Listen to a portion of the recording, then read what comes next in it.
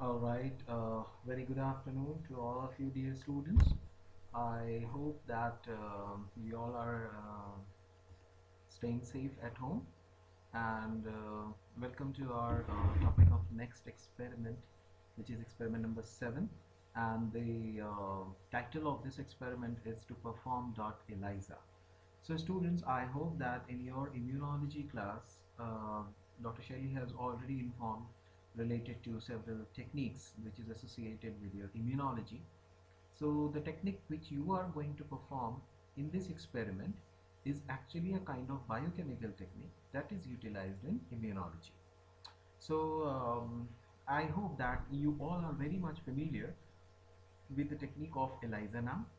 Even then, I'll let you know a brief about it. ELISA, right? Enzyme linked immunosorbent assay.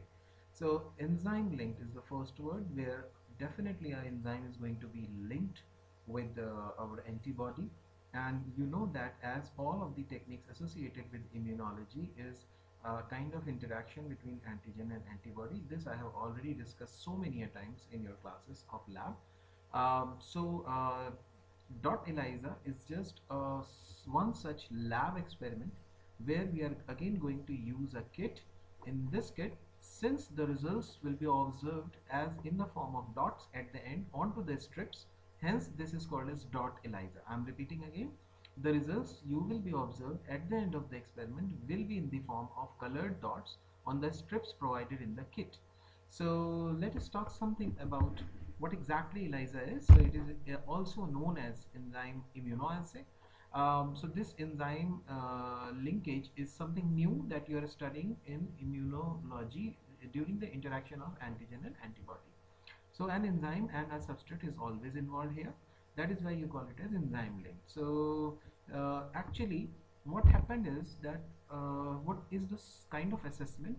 Here you can either assess antigen or antibody also. So because both of them have the ability to bind with each other, so when you may perform this experiment, you will see that in this the different kind of apparatus is being used. So one such new apparatus you are going to use in this experiment is ELISA reader and ELISA titer plate. I'll show you the images of that later on. So in this case what you are going to do is that the either an antigen or an antibody is being detected. Apart from that, at the end, if you want to see that the interaction of antibody has been taking place with antigen, so that interaction has to be observed by our naked eyes, that is in the form of a color, right? So that color is explaining the fact that the enzyme which was bound to the antibody has now bound to its antigen, and because that antibody has bound to the antigen, the enzyme will convert the substrate present in your kit, and it is converting it into a colored product. So that efficiency of the colored product will let you know how much of the antigen is present over there. I'll discuss some more in my next uploading attachments. Thank you.